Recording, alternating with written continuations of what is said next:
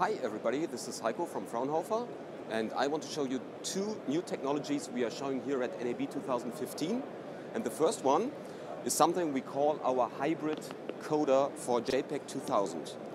And the idea behind this is that there are some people coding JPEG 2000 files on a CPU and others are coding them on a GPU, on a graphics card. And we are doing both in parallel in order to accelerate the overall encoding speed.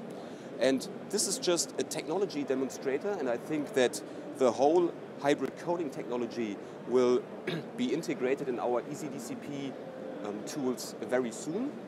And what we show here is just the possibility to use GPUs, which are the green blocks here, the GPU and several CPUs in parallel.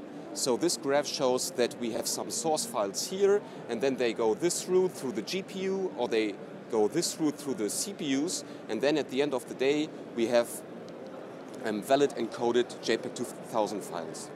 And whenever I add another graphics card, for example, our encoding speed increases a lot, so we get very high compression rates or image throughput at this point. Another technology I want to show is our so-called media asset management for digital cinema packages, as well as interoperable mastering packages.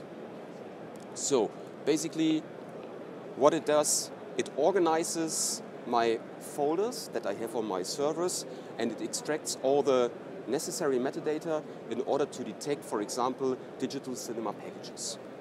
So I can, for example, just search for a certain package using the file name, and then I get all the packages on my servers with this file name.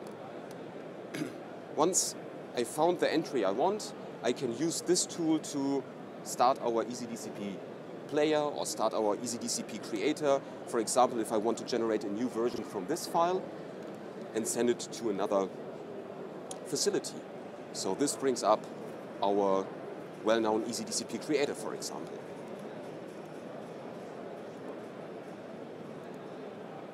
So this tool helps us to organize the content and to make the management of this content much easier. Just imagine you want to search for certain packages, for example, with a resolution of 2K or certain packages with a resolution of 4K. You can just use this tool in order to find them very quickly and to do whatever you want with them. Thank you.